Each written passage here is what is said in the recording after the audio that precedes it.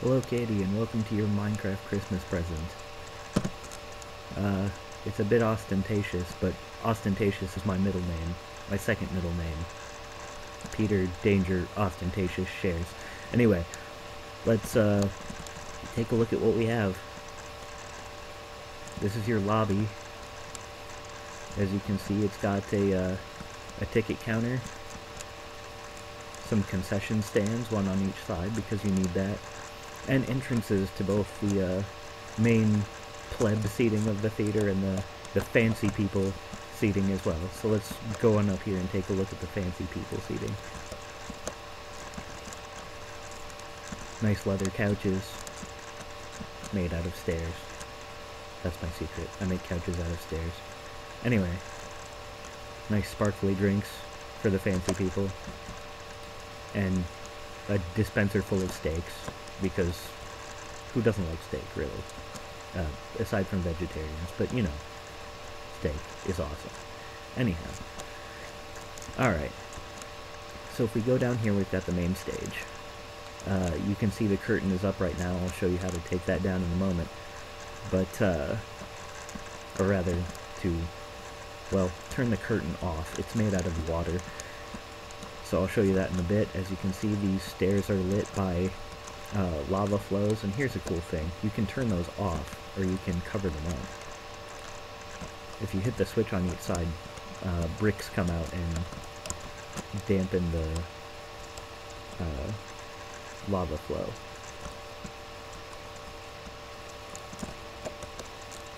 So we make the theater a little bit darker than it would ordinarily be, which is how you want it, of course. Down here we've got the orchestra pit.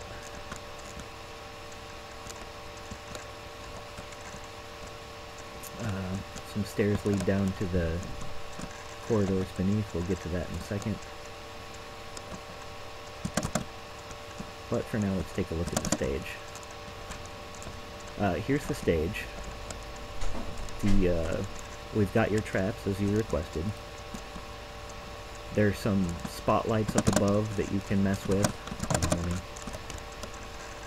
go into that. The spotlights don't work quite as well as I would like, just because, well, they're too far from the stage, and the lighting effects don't work as well that far from the stage. Anyway, I need to put that trapdoor somewhere else. Okay. But, as you can see, we've got a lighting system that moves blocks in and out of the way of the spotlights up above.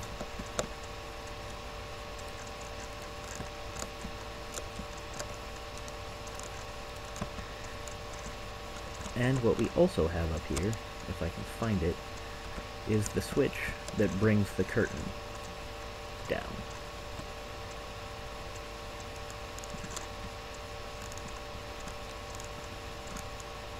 So that's how the play would open, with the water curtain dropping off. We've got some cool little side rooms. This is the costume shop over here. We've got various, you know, heads people can put on. They're a little small, but whatever. Just a chest full of supplies and different colors of costumes. Can't make much other than armor, but I went ahead and dyed some for you.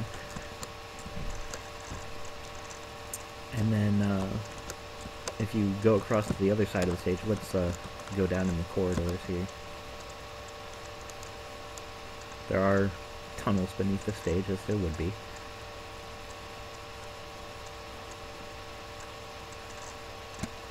Oh, this prop shop is a mess. I think Luke was in charge of it. Let's blame him. Cobwebs everywhere. Oh my god. Just all this clutter. Luke's fault. Got stuck in there with cobwebs. Anyway, here's the kind of the shop for making props. Here's the saw. It looks weird because it's new technology, I swear. Cutting edge even. Terrible joke. Anyway. Crafting tables. Chest full of just supplies that you'd use to make sets. Glass, bricks, stairs, doors, that sort of thing. This was meant to be a drill press, but clearly since everything's made out of squares, it's really more of a crushing things flat machine, but it works. And here is really the most complicated thing in the theater that I built. This is the Scenery Change-O-Matic 5000.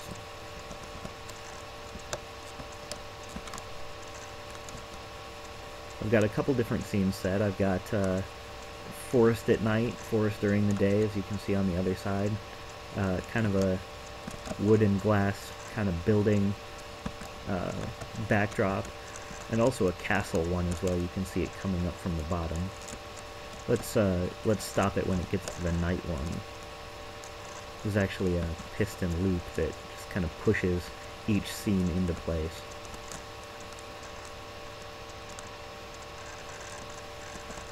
And you stop it by, the circuit goes in a loop, and it just provides power each time it goes around. So we'll stop it once we get to the night forest scene, which is right about here.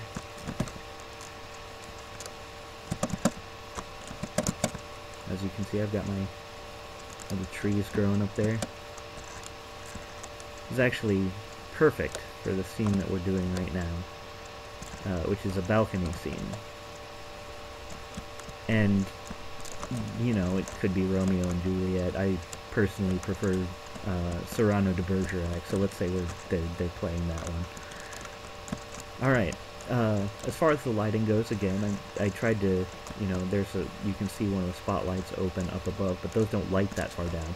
But you'll notice the ground is still glowing. That's because of these things, these lamps I put in. They're kind of the next best thing. And you've got switches below them that you can turn them on and off with. I've got a couple more rooms to show you.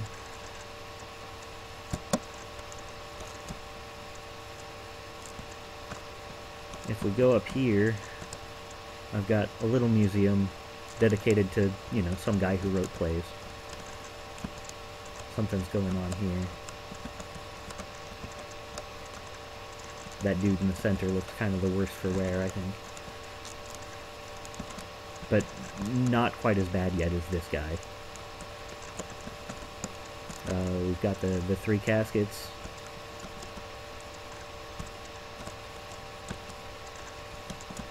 Still smells sweet, I think.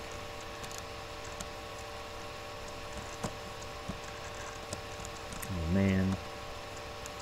I'm tired of snow. It makes me so, what's the word I'm looking for? It'll come to me later. You smell that? Something smells. Ew. Gross. Anyway. We have a nice, lovely summer day scene out here. This is not actually a dagger, but you're close. And some wild geese. Do not chase them. And the, all the world sign labels the ladder, which of course goes back to the stage. Okay, let's see. We've seen a fairly good bit of this. Speaking of Shakespeare, I actually,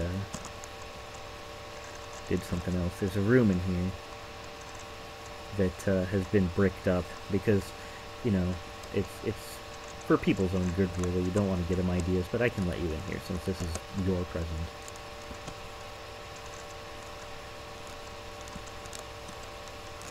Let's dig these guys up, see what we got. Just wrapped somebody with an empty bottle and wrapped somebody who appears to have gotten knifed. The sign seems to suggest that they deserve what they got, though. Alright. Now up here, this is the green room, as you may have suspected. It's very green. It's got some vending machines in it. I made it out of emerald. So, yeah, green room. Quite green. That's really all there is to say about that. And I think that's about it for the theater. This took me a really long time because I kept adding stuff and adding stuff. So I hope you like it. I'm trying to think if there's anything else I want to show you, but I think that will about do it. You know, we covered the orchestra pit. There's actually a way to get out of the building from the orchestra pit, which is nice, because, well, you don't want to haul your bass drums and nonsense through the main lobby. Oh, yeah, there is one thing I wanted to do. I mean, the theater's pretty useless without people in it, so let's populate this thing. There's a dude, there's a dude, there's a dude, there's a dude, there's a dude who's dressed in purple. There's a dude who's running the concession stand. He might escape. They do that. They're kind of capricious, these people. Just ridiculous. And they look like Squidward. So, I don't know if I'd want an entire planet populated with Squidward clones, but whatever. Let's put some in the stands too, so they can watch whatever play we've got going on here. I said Cyrano de Bergerac, so let's make sure these people know about the good theater that they're. Let's make sure somebody's here to watch it. Let's put a fancy guy up here. I can't control how fancy he is. The game kind of decides that for me.